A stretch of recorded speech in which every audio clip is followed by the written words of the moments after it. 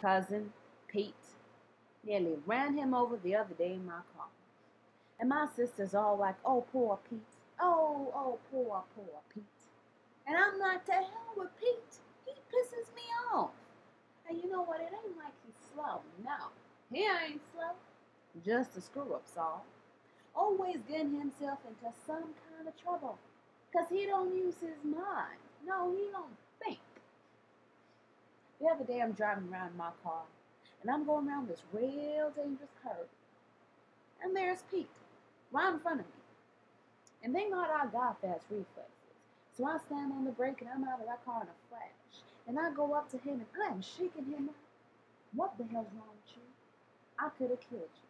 I could have run you over just now. And he ain't even listening to me. And I'm sitting there and I'm looking at him and I'm thinking, this person, I'm related to this person. Man, we're related by blood. And that just disturbs me.